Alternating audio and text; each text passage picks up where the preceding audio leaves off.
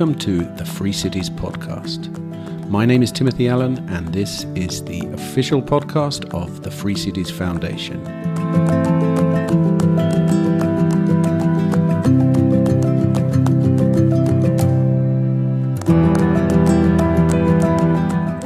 Hello, and welcome to episode number 37 of the Free Cities podcast. Well, today we are back in Lisbon for a brief conversation I had with a gentleman by the name of Andreas Hellman, who I managed to intercept just before he went on stage at LibertyCon. Andreas is the Director of Outreach, Tax and Regulatory Policy at Tholos Foundation, which is the international arm of Americans for Tax Reform. Now, as a passionate advocate for the free market, Andreas speaks quite critically of the workings of big government and, of course, its tax policies. We discuss questions such as: where do government policies do most harm? Why do governments keep getting bigger? And what would actually be the optimum size for a government? Spoiler alert, it's not zero or nothing, as I'm sure some of you might have hoped. Anyway, Andreas also reveals the implications to free city models of large intergovernmental tax harmonisation, which is a term straight out of the playbook of Orwell's Ministry of Truth, in my opinion. I finished the discussion by posing the question: how much should we pay for governance? All important issues if you are into the idea of keeping your governments competitive. Anyway, don't forget, you can get in touch with me via the Free Cities Foundation social media channels as usual. Thanks for all the suggestions of new people to interview. They're all greatly appreciated, and I'm following them all up. And in the meantime, of course, it just leaves for me to say to you, please sit back, relax as always, and enjoy my conversation with Andreas Hellman.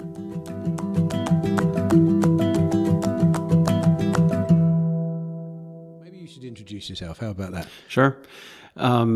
So Americans for Tax Reform has like a second entity that does all the international work, and that is called the Tholos Foundation. Previously, it was Americans for Tax Reform Foundation.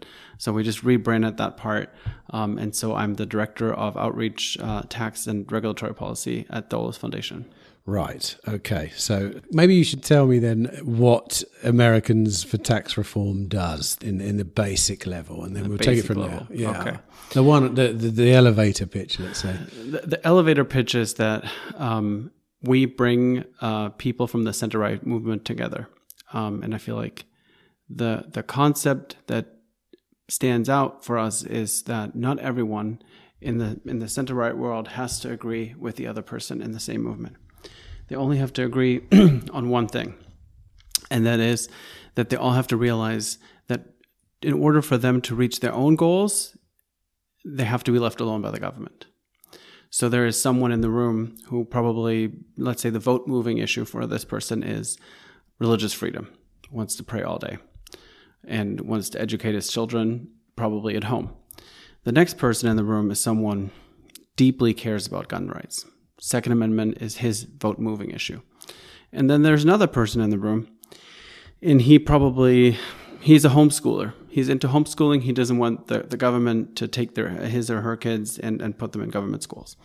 And so they might sit at a dinner table and they really don't like the other issue and the other person. And they say, you know what, like, you're crazy for homeschooling your children. Like, you know, how can you be sure that they get the best education? And, you know, are you going to set them up to fail in life? And the other person is saying, well, how can you play with guns all day? And guns are dangerous, and I don't like guns, and, you know, keep them away from me. And then there's another person who just doesn't care what the other people talk about because he's praying all the time. And they don't have to agree, and they don't have to like each other, but they will be a team, because if they stick together, all they want is to be left alone from the government telling them what to do or not to do. And that is basically our principle. We have what's called the Wednesday meeting. Happens, as the name says, every Wednesday. Brings in 150, 200 people in Washington, D.C. into the same room. There's senators, congressmen, their staffers, other third-party groups, people from the business community. They all come together every Wednesday, and they present on issues that are happening this week, something that comes up maybe in a week or two, and they try to find other people that also care about that same issue and try to build a coalition to actually, the advocacy would be stronger. And that is something that we do. And all of these people in the room necessarily not agree on the other person's topic, but they are unified in what we call the Leave Us Alone Coalition. And that's what we do. And we do it every Wednesday on federal issues in D.C. And we have a meeting, a very similar meeting in every state. And then we also have 23 of these international Wednesday meetings all over the world in capitals. Wow. But what's the connection with tax here then? Like the meetings are specifically about tax issues? No, it's about all issues that the center-right movement cares about. The reason that we're called Americans for Tax Reform is because we were founded to support and set up President Reagan's tax reform agenda at the time. And out of that, we developed other projects. For example, the Taxpayer Protection Pledge is one of our main projects. And that is a commitment where a candidate for office or a politician can sign the pledge, and he pledges to the voters, to his constituents, that he will not raise or impose new taxes during his time in office. And that's a very, very powerful tool. And it's a great tool for people to know what they vote for, right? If you look at the different candidates and you can decide, what do I know about this guy? What do I know about the other guy? Oh, this guy signed the pledge. So at least I know, he will not raise my taxes. He will not impose new taxes. And that is a very, very powerful tool. What I liked about what you said then was the Leave Me Alone coalition. That literally describes me. I'm a one-man Leave Me Alone coalition in my life. As far as the Leave Me Alone coalition goes, like what's your preferred size of government then when it comes down to it? My personal opinion? Yeah, I mean, whatever, personal. So it's a very difficult question to answer. But I feel like I can give somewhat of a comprehensive answer because I was born and raised in Germany. So I had the experience of big government and a government that is there for you at every step of the way, if you want it or not. And now I have the experience living in the United States since the end of 2016, where I have somewhat a more limited version of government. And I do think that we should all agree on like basic government functions. And I feel like that is policing. There has to be some form of effective community policing. And I feel like things like, the fire department and to some extent roads where the free market can't solve problems. I feel like that is where the government is needed. But then there's a lot of areas where government actually does a lot of harm. Even though they're calling it solutions to problems, they just create new and bigger problems. And it's somewhat of a vicious cycle. And oftentimes, if you just let people be, you have a much, much better outcome, often also cheaper outcome for the taxpayers overall. What would you say then, where do you see the most harm in your work, in your work at the Americans for Tax Reform? What are the common harms that you see coming up time and time and again at the meetings? It is less innovation, regulation that severely hurts the economy, hurts jobs, hurts, I would say, the West's competitiveness with China, for example. There's a lot of problems that we have on that front that could go away very, very quickly if we would just stop solving problems, if the government would stop trying to solve problems that are actually non-existent.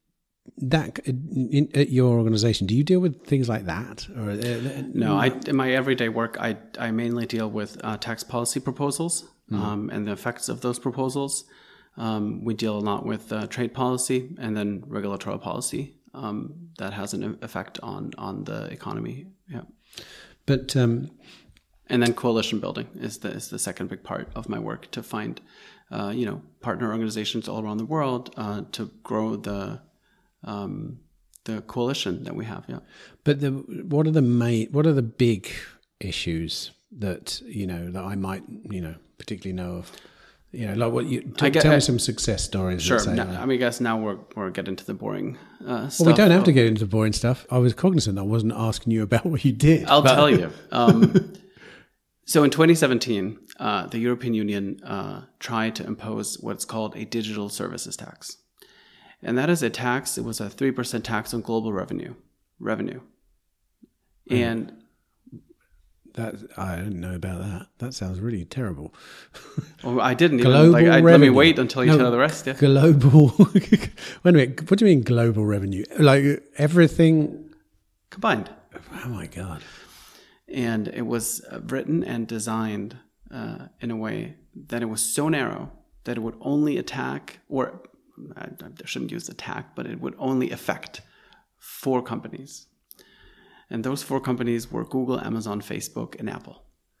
So it was politically motivated, was it? Absolutely. Yeah. And so they came up with this tax, and surprisingly, it did not find a lot of. It did find a lot of support from like high tax countries like Germany and France and others.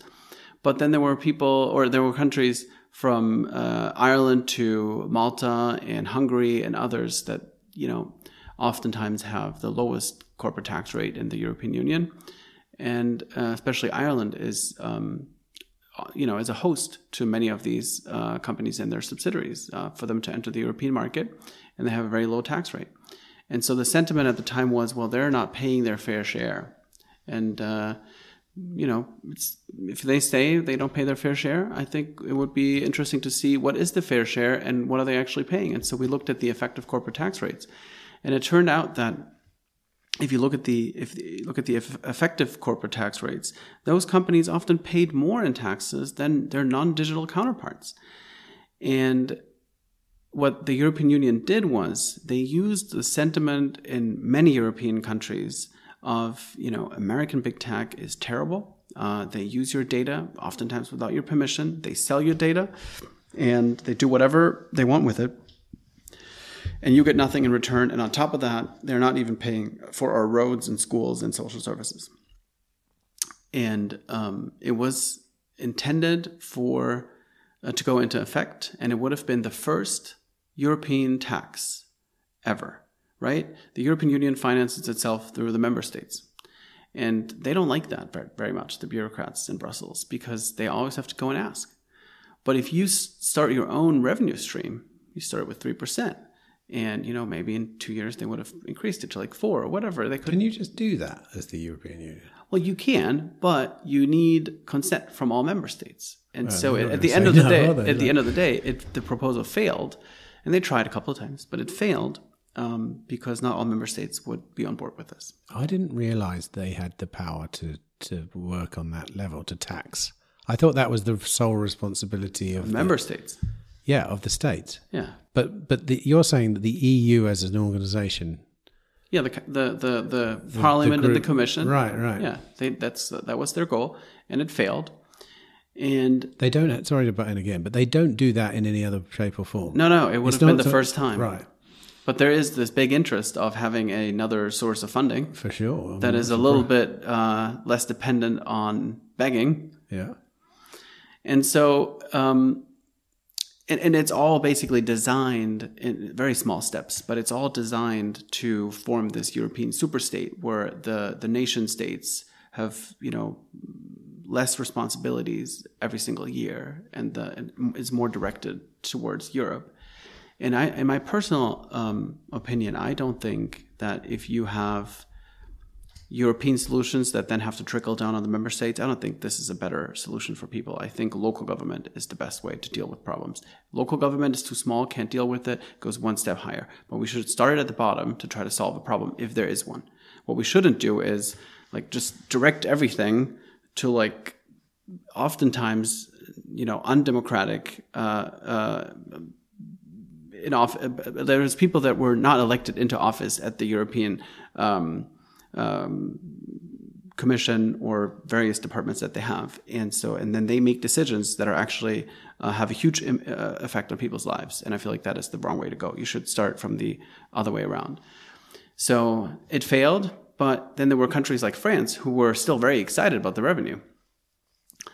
And so they said, well, this problem of the era of digital taxation is not going away. We will start our own unilateral measure. And they took the same design and tweaked it a little bit. It was funny. There were two in the original French proposal. There were two French companies also affected by this, and they, I guess, had very, very good. They lobbied very, very hard, and they got out. And so at the end, it was only the four American tech companies that were targeted. And there's two things about this tax that are interesting and that have consequences basically for the international tax system. So it's a very long-standing principle that we tax based on, where the company is headquartered. So if you look at, let's say, a big German company, Volkswagen, it's headquartered in Germany, it's taxed there. It's a very, very good incentive for the German government because they get the majority of tax revenue from that company. And if you take this principle of the physical presence away and you say we only look at, where the users of that product or service are, and that's what the tax tried to do. They said the company's based in the United States, but the users, they're based here in Europe, and so we'll tax the users, right? Like we'll look at the value proposition and we say like the value is being created by the people that use the service or the product. It's like a VAT then, isn't it? It's like a value-added tax. Yeah, basically. Yeah. So if like the government, but except that we'll tax Volkswagens at source when we buy them, if you see what I mean. Right, but except that the consumers wouldn't pay directly; they wouldn't pay the tax directly. The company would pay the tax, but then the business would obviously raise prices, so that at the end of the day, the consumer did pay the tax. Does that happen in any other industries, or is it always headquarters are here? Always. Yeah, and so it's very, very interesting. How they try to get rid of the principle of value creation. And I often give this example that I feel like illustrates it quite well. Under the new rules, the value, if you go to you talk to a French winemaker and they have hundreds of years of experience of making the best wine, the value is being created when you drink it on the couch at your home. That's when the value is being created. And you shift that away from the winemaker who, poured all of his sweat and knowledge into making the best wine. And that's the same what happens here. These products and services were invented and manufactured basically in the United States. And now we're trying to, what the European Union tried to do and some of the member states is to grab that money and fill their holes that they have with that cash. But the digital nature of these things does add a bit of a grey area, doesn't it? I mean, arguably, Google is producing search results on a computer in Germany. Is there any grey area there? It's a new thing, isn't it? Right. It's not like a product that you're creating, shipping abroad, and it's arguably created they have servers in Germany, I take it, do they? I don't know how it works, but yeah. Well, I mean, of course, at the end of the day, this is a new area, but so was the car. The car is not used in Germany. The car is used in China. The car is used in the US. So I'm saying, like, if you change these long-standing rules, at the end of the day, it could really harm Europe. It could harm the US even more.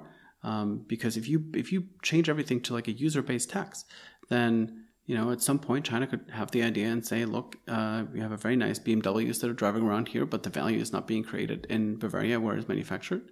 The value is being created by a person that drives it here on our streets, and that's where the tax is.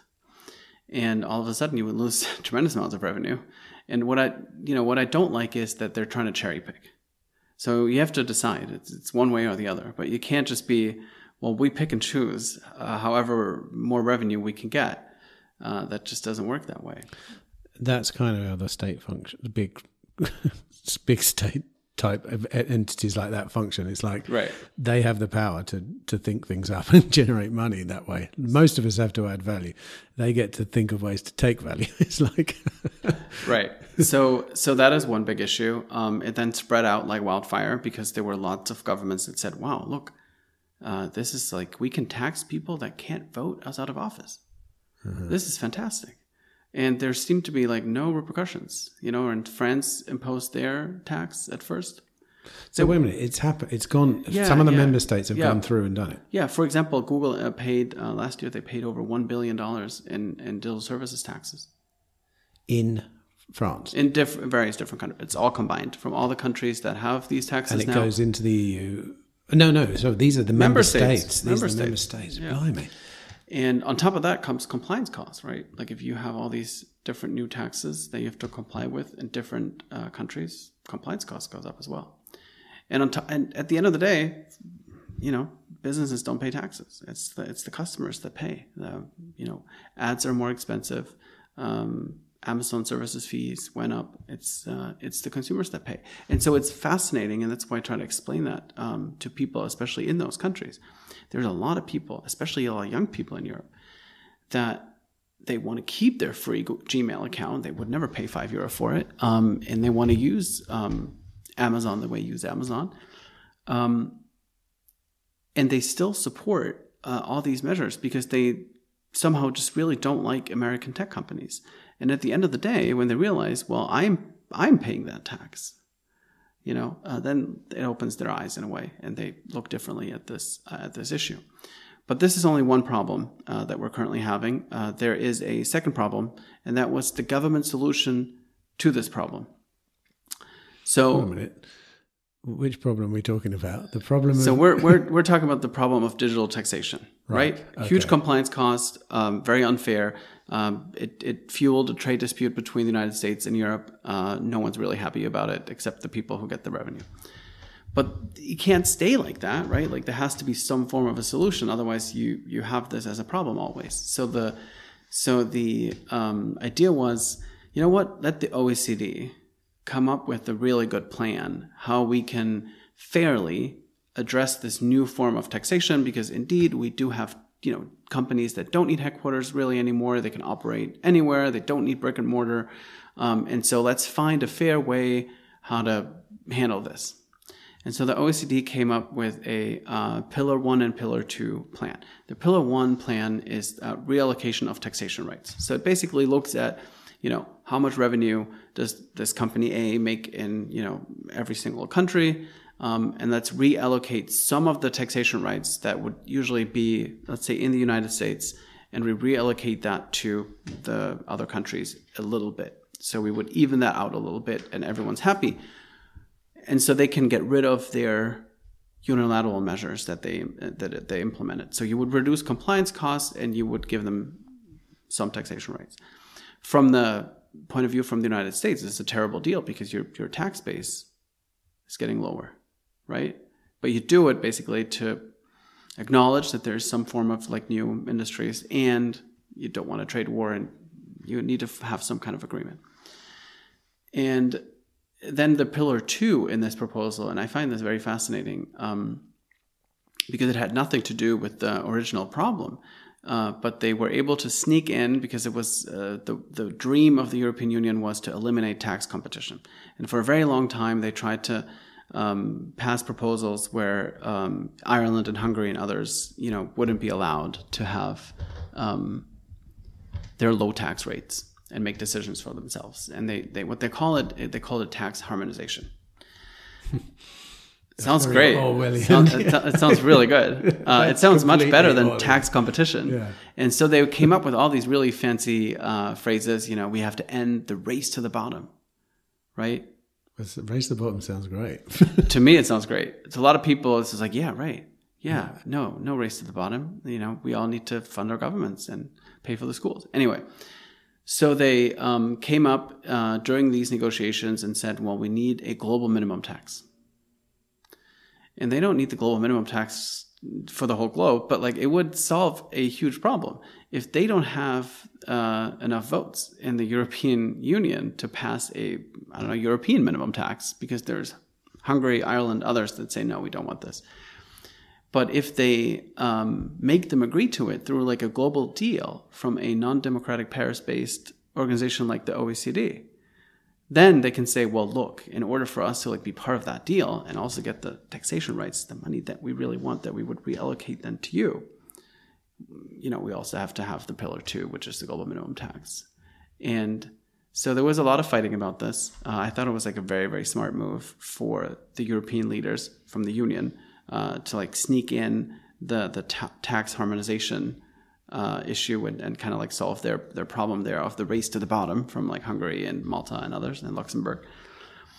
And I was very surprised because when the Biden administration took over, it's kind of like when the negotiations were kind of dead. Trump didn't like either pillar 1 or pillar 2. He thought it was like not good for the US, so like he wanted to stay out of it.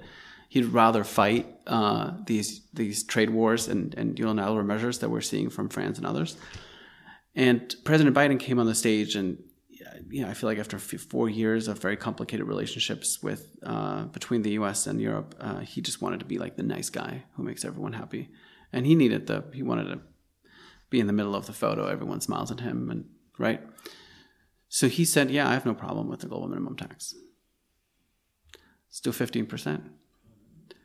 So that's how we ended up with the global minimum tax. And I don't even know there was such a thing as a global minimum tax. I'm not being funny. Is that real? Yeah, it's a real proposal. Oh, it's a proposal. We're in the stage of implementation. But what about places like Dubai and are there countries that aren't? Well, not everyone signed up just because it's signed. Yeah, okay. Yeah. Who signed up then? Did the UK sign up? Yeah, there's 142 countries now that signed up on this deal. God. And that is the interesting part. Some countries, like the UK and China and others, they negotiated exemptions. For rich people, what? Tell me something I don't know. Go on. For certain industries. Right. So like financial services, banks, things like that in the UK. Surprise. And then what they call emerging industries in China. And if you look at what they claim to be like emerging industries, it's industries that are heavily competing with ours, and it's just giving them another advantage. Because if you look at what this tax does in a way is it creates like an OPEC for taxes, right? And it also artificially reduces the West's ability to compete with China and India and others, because we will never be able to go lower than 15. Who knows what happens in 5 years? Maybe it's 20 then. Like there's only one way to go. Yeah. But China, for example, has they can just subsidize if they want to, and they can compete in ways that we then cannot compete anymore. If there's no incentive for governments to be more efficient, to lower taxes, to be more competitive, because there's this OPEC where we all it's really interesting how they just like make up their minds along the way. You have in Europe, you have all these people who want to, break up big companies because they're saying big is bad and we need more competition, and antitrust enforcement is so important because we need competition. But then the same people say, when it comes to governments, big is great, no competition, and the race to the bottom, global minimum tax. And again, like you can't have it both ways. What would be good for the free market is also good for government competition. And of course, there's high tax countries like Germany and France. They're very excited about this because they were less competitive before. They're very high taxes. And so they can vote yes on this, no problem, because they say, well, within this, like a snap of my finger, I'm being more competitive. A quick question, though. When the vote happens, the EU doesn't have a single vote, does it? The member states vote. The member states implement. But say one state in the EU Yeah. didn't want to do this. Does that mean none of them can? Yeah. Yes. Okay. And we had that problem 2 times. I mean, what problem? We were excited that there were 2 countries that didn't like it. Unfortunately. Who was that? So first it was Poland. They had objections, and they got a bigger piece of the COVID relief fund from the European Union, and that made That made them say yes. Made their complaints go away. And then Hungary noticed, well, if Poland can do it, maybe we can do it. Yeah. And so all of a sudden they objected, and they said, we're not part of this. We're for tax sovereignty. We're for tax competition. And I thought from the beginning that they did mean it. They wouldn't act on principle. They just wanted what Poland got, or they felt they were treated unfairly, or they felt like there's more for us to gain. And I was, unfortunately, I was right at the end of the day. They said our objections that we had have been addressed, and we look forward to joining this deal. So this is a relatively, serious implications for, yeah. I mean, obviously, do you know much about free cities, by the way? Our model is basically competing governance models. It's basically, okay. Yeah, right. And obviously, we advocate for jurisdictions that basically, help individual sovereignty and individual liberty. But the important aspect really of them is that they're kind of opportunities to have different governance models and compete. And tax is one of those models, right? But basically, it's one of the powerful ones, yeah. So, the harmonization of tax is obviously a terrible idea for governance. Because you don't like harmony? Yeah, exactly. I mean, I think their PR company have done a really good job, but it's so Orwellian, and I hate all that stuff, the way they do this, friendly fire, whatever it is. But yeah, that has huge implications because taxation is one of the main reasons people vote with their feet and move around the world and go here to here and and it's essentially another onslaught on movement. It is like any decision that you personally make with your money, in my opinion. So, just to give you an example, I can live with a higher tax rate in Germany way better than if I would pay that exact same high tax rate in the US. And the reason is the value proposition. In Germany, I would still be in favor of like making my own decisions and just keeping more of my money and then spending it the way I want it. But if if I have to, in Germany, I get a fantastic healthcare system. I can send my kids to free daycare, quality daycare. I can send them to excellent public schools, excellent public universities. And on top of that, if ever anything would happen to me, I would get unemployed, whatever, I would never lose my health benefits, and I would still then get like some form of like a social stipend from the government. So like the value proposition there is much, much better compared to, you save probably like 20% in taxes in the US if I compare, the two countries.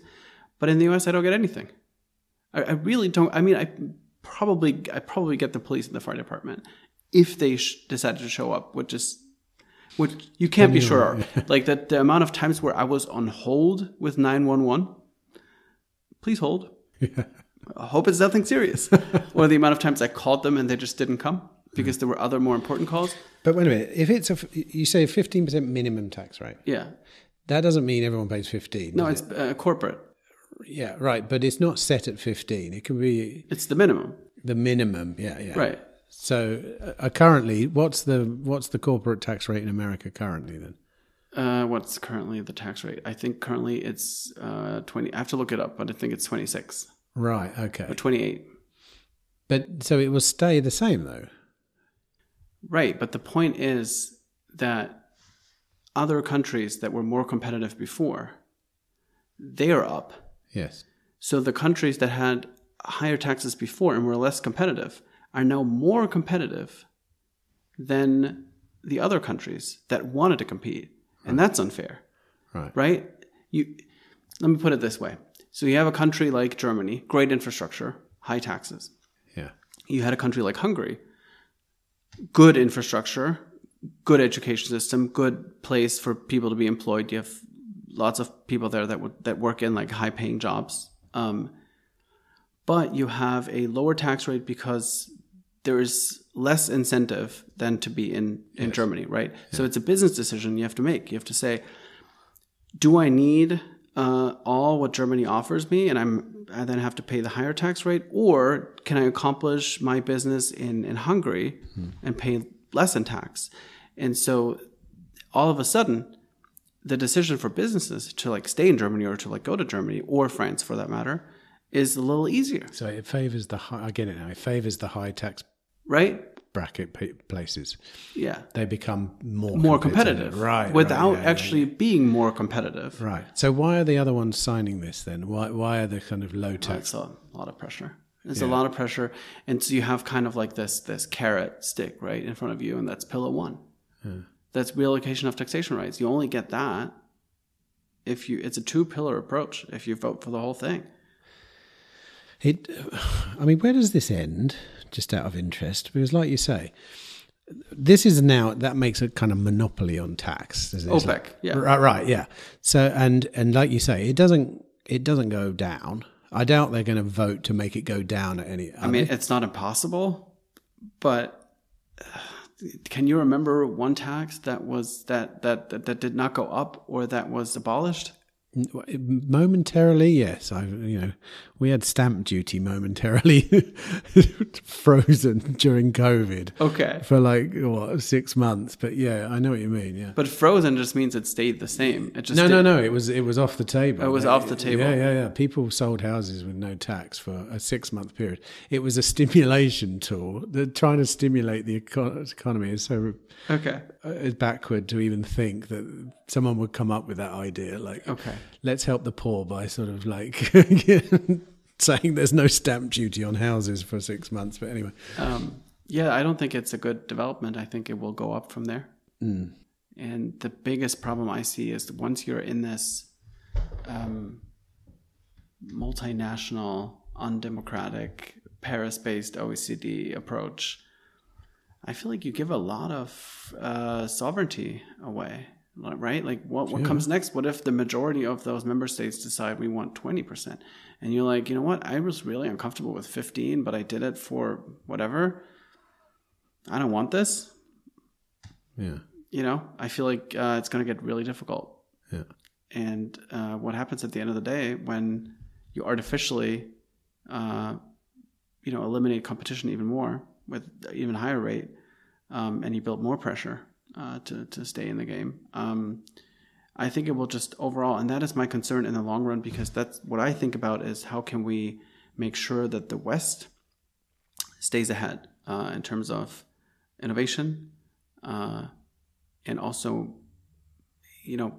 jobs, good high-paying jobs in their economies in competing with China. And I feel like we're doing everything we can to basically, if it's a race, right, we're giving everything that we have to China to make them go faster. And we're taking all the weights from them and saying, like, please give us more weights and ankle weights and arm weights and whatnot so we can even run slower.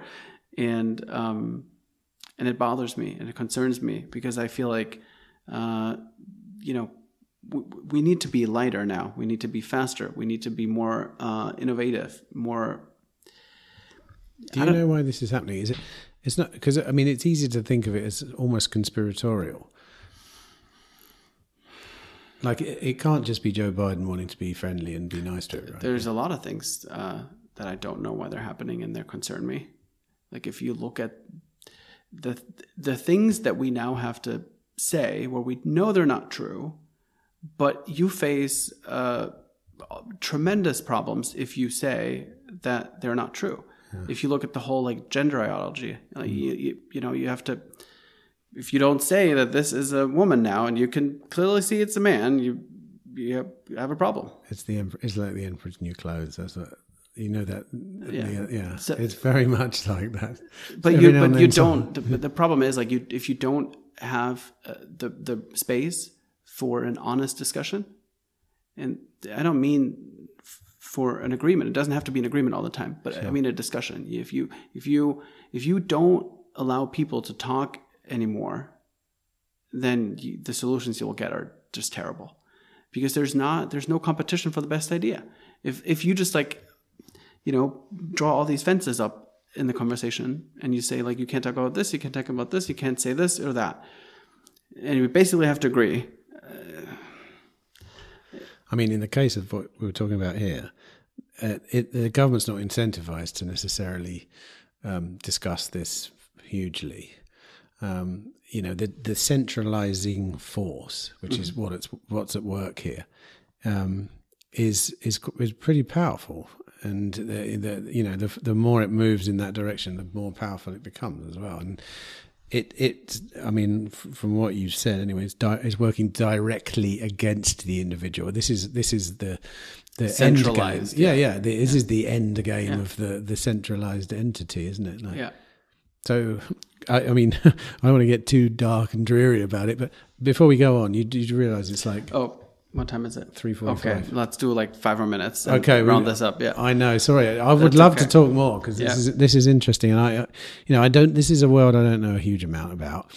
I know, apart from I pay tax and I don't like it. Just out of interest, what's your own personal opinion on tax?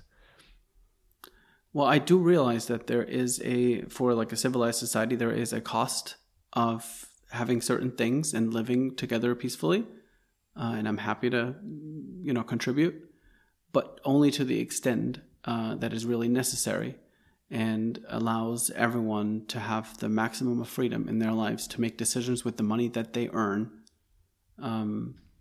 That's my personal view. I mean, do you know how does that manifest in a governance model, for example? Like, is it, everyone pays as much as they can? Is it voluntarism? Is it 5%? Is it? Anyway. I'm not against if there's someone, and I always say that to my liberal friends who complain that they're not getting taxed enough. There's this wonderful line on the IRS form: you can like donate as much money as you want to the IRS. People don't do it, and then the second argument comes always, and they say, well, of course I'm not doing this voluntarily, because I want everyone to do it. So like, of course, like we need better tax policy to like make sure that the rich are paying. And I'm like, I don't believe you. Like, if we would actually do this and you would have to like pay like a wealth tax of whatever percent, you would probably be really upset and you would overthink your decision. It's just like whenever it doesn't materialize, it sounds good. You feel better as a person, right? But I don't think they really mean it. Otherwise, they would just do it right now. Mm-hmm. So I think there is a cost of government, and it doesn't really matter like how much you make from your salary or from your business. But the cost should be the same kind of like for everyone else, right? Like if there's a certain cost and you can break it down per person in your city, in your country, everyone should pay the same. And I realize there's some people who can't pay it. So then you need to have some people who make a little bit more to like subsidize that in a way to like a certain extent. But I don't see why people should be punished for like making more money or having a successful business. It doesn't make any sense. Tax policy was designed to, stop certain behavior, right? The government claims they want us to stop smoking, so they make the cigarette price very, very high. They don't want us to burn fossil fuels, so they don't want us to drive around in our cars anymore. So like the fuel tax very high. Same with like airplane surcharges and all these things. It's all like a policy that they claim will stop people from, using fossil fuels or like from using cars and things like that because of the climate. And the question is like, oh, so you just don't want me to work anymore? Like, is that it? Because like you tax my labor, like you tax what I do. So you just, I guess, have no interest in me working more, being more successful, because like at the end of the day, like it would just, you'd take more. And it just doesn't make any sense for the government to take so much money away from people. Well, I mean, it makes sense for them.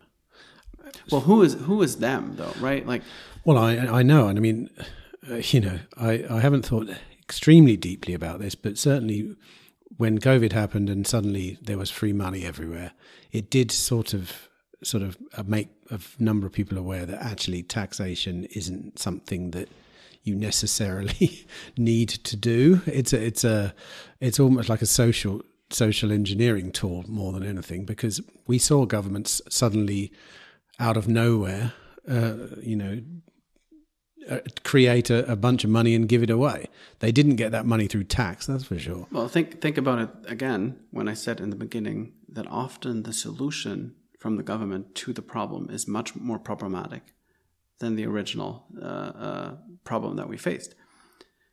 During COVID, the government would give out like lots of free money with checks and loans that were forgiven later and whatnot. And then we have inflation that really affects the people who really have no money. Like for them, a 15% increase on things they need to buy just to survive is absolutely terrifying. And so what's the solution then from the government there? I feel like if they would have not done anything, right, we wouldn't see these numbers of inflation. And so I'm saying like there's always more problems if the government gets involved. And that is something that I feel like more people should realize, that they call for help, right? Like there's this wonderful quote from Reagan about the government. It says like, what are the 9 most terrifying words in the English language? I'm from the government, I'm here to help. Yeah. And I feel like in so many ways, this actually like people can relate to that now, where the one thing I want to mention where I'm really upset about, because I feel like it is just something where we have like another form of obsession now with government officials, and that is addressing climate change.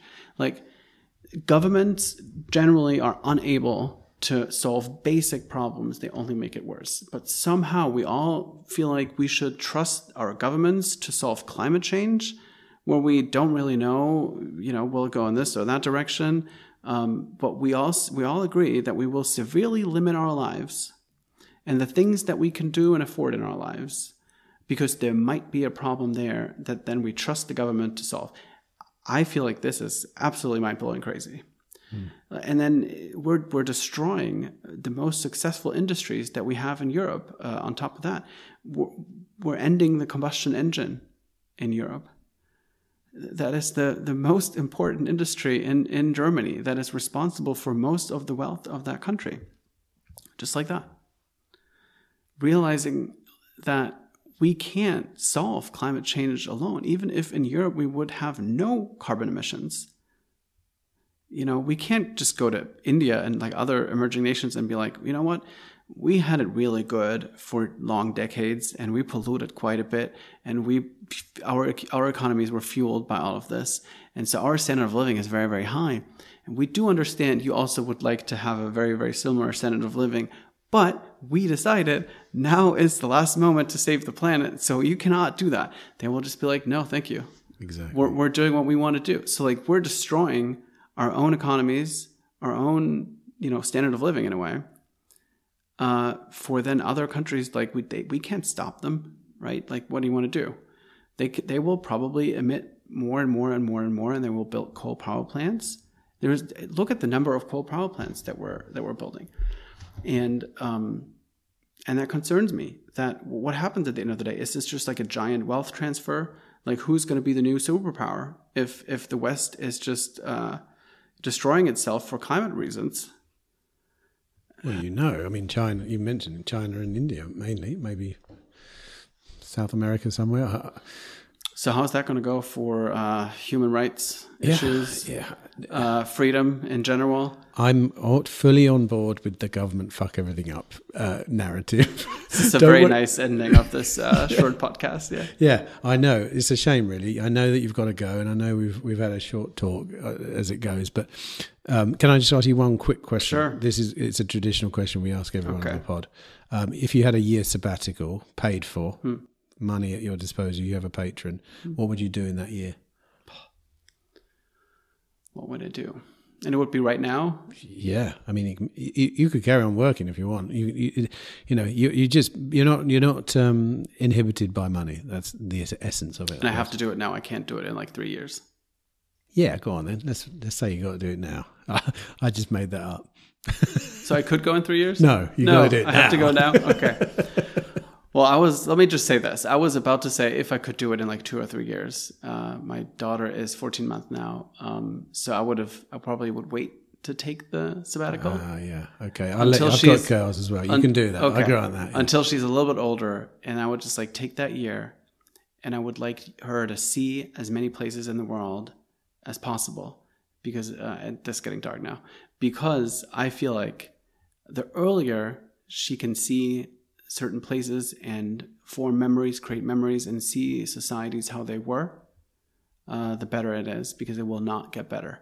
If I look back at my childhood and how I was raised in a very prosperous, safe environment where I could like run around, nothing would happen to me, and I look at like how our societies are shaping now, it's scary. And so I feel like it would be really nice to just take that time and show her all kinds of places in the world, basically before everything goes to shit. And we have to keep working that it won't happen, because we have a responsibility to our children that we want them to be able to be raised in a very similar way than we were. And unfortunately, I'm not that optimistic, but I guess it's very, very nice that people like you and others today here at LibertyCon are working for more freedom and for a more prosperous future. Well, thanks, Andrew. I like that. It's a great sentiment. I kind of agree with you. I suppose secretly I'm trying to be more optimistic, but I agree. Make hay while the sun shines if you can, as well as also being part of this movement for freedom, which I see as there's no other reason to live really currently at the moment. It's the only thing you can do. Yeah. But thanks for a brief conversation, and maybe we'll do a longer one again when you've got more time. But Absolutely. Thanks for coming, Andreas. Thank you. Yeah.